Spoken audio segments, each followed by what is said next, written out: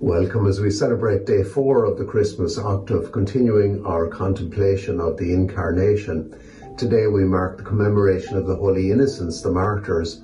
There is a poem by Malcolm Guite called Refuge, and it captures the meaning of that, and it runs, "Whilst Herod rages still from his dark tower, Christ clings to Mary, fingers tightly curled.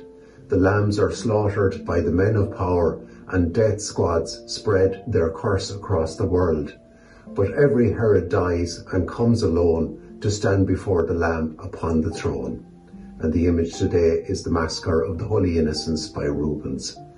Every good wish this Christmas day and always to you. Amen.